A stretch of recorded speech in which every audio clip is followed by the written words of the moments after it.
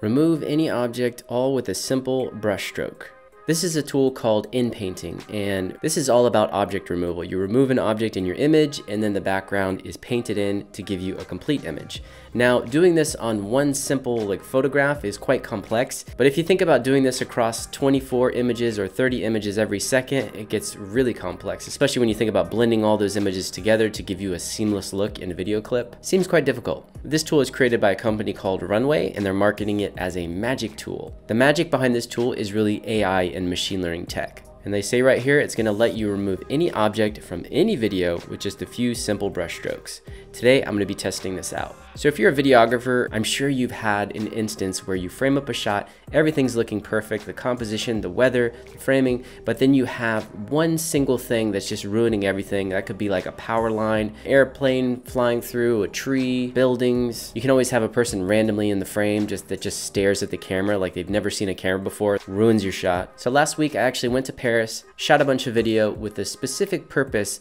of using those clips that I shot in this program to see how it holds up. So without any more rambling, let's jump in and take a look. Okay, so this is the dashboard of my Runway account.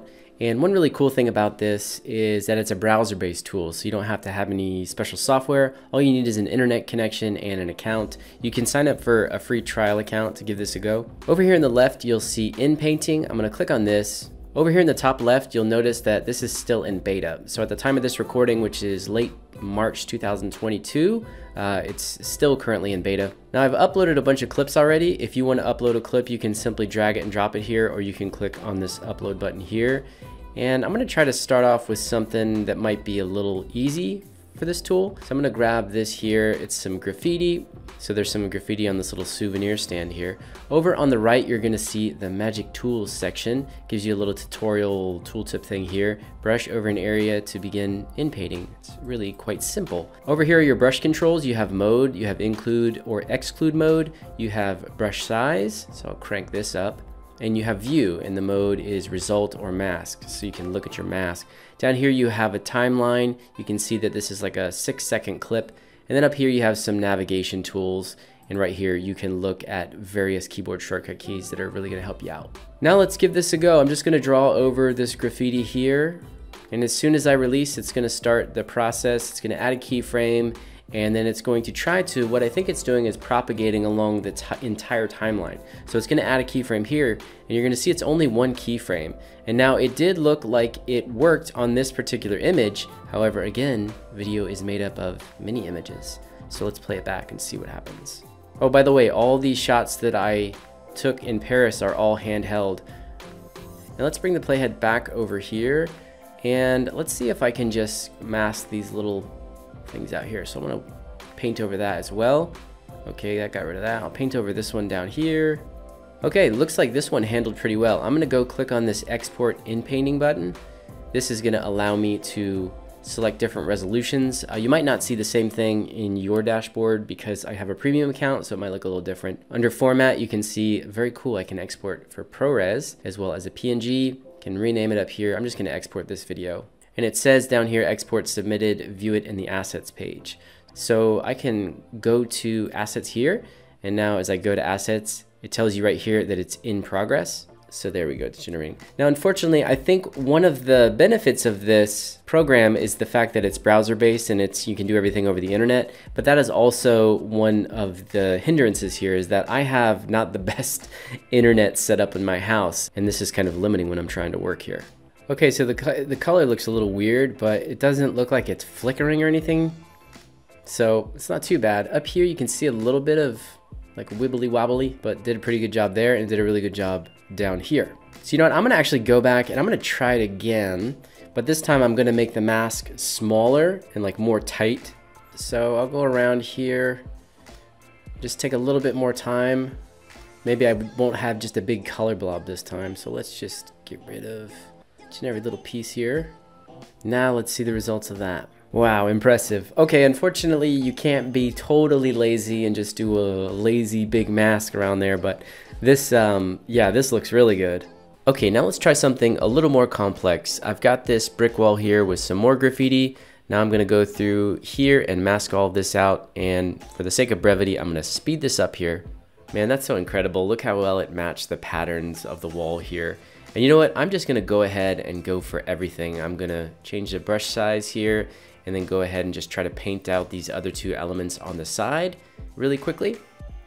Okay, now let's take a look at the final result. Here's the before and here's the after.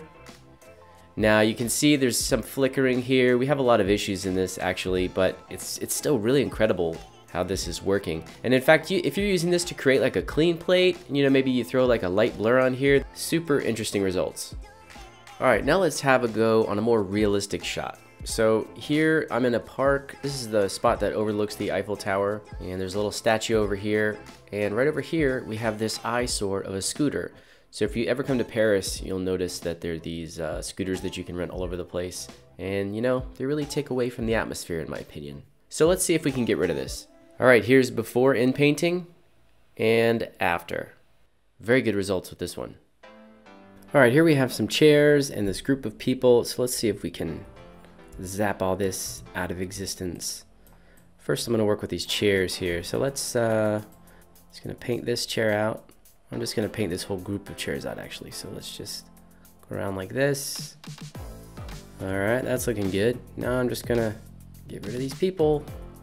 Not really sure if it's better to paint them out one at a time or to do them as one big group, or if I should keep the mask tight around them or leave it a little bit loose so that the machine learning has a little bit of space to play with. You can see, I don't know how this one's gonna look because this background is very hard and like busy. Okay, so here's the original shot and here is the in-painted shot. Now the chairs worked perfectly and here you can see the group of people.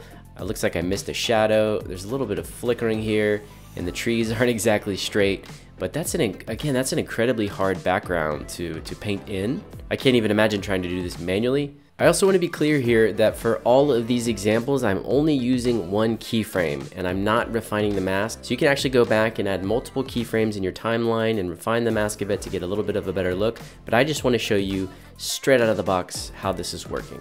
Okay, here we've got this little tree next to the Eiffel Tower and I don't want it there. So let's paint this out. Okay, so here's before and here's the in-painted version. It looks good at the beginning, but now it starts to fade back in. Here we go, classic garbage can in Paris. I feel like there's always a garbage can in every shot, so let's see if we can remove this one. This is a pretty simple removal. There's nothing in front of it or behind it, so this should be pretty straightforward. Here's the before and the after. Definitely see a problem with the shoe over there. I could go back and refine the selection. I'm noticing that with a lot of these, it's when it in-paints, it seems to have a hard edge, and that's where you can almost spot it immediately. Now I actually thought this would be a perfect tool when it comes to skin retouching, and I gave it a little bit of a try on a clip that I downloaded from Shutterstock, and I just really couldn't get any kind of results at all, unfortunately. When you talk about pros and cons, it's really user-friendly with a simple, sleek interface. It's really cool that it is a browser-based tool, so you only need an internet connection. That's also one of the main cons, to be honest, as you saw in my example here. I don't have the best internet, so at times it would hang up. Didn't really cause any major problems, however, it just slows down your workflow a little bit. But I mean, these tools already speed up your workflow so much that even the problems with the internet, it's still way, way faster. This is definitely a fun tool that gets you some impressive results. You should definitely sign up for a trial account. Go check it out, see if it works for you. As always, if you enjoyed this video, be sure to hit that thumbs up button and be sure to subscribe and hit the notification bell as well, because in my next video, I'm going to be talking about another tool from Runway that's all about quickly using AI tech to generate subtitles or captions, which is going to be really cool. You know, not a lot of people need tools like this object removal type of stuff. It's more specific, but subtitles and captioning, that's something that everybody can use. So be sure to subscribe to the channel, hit that notification bell, and that video will be out very soon. See you in the next one.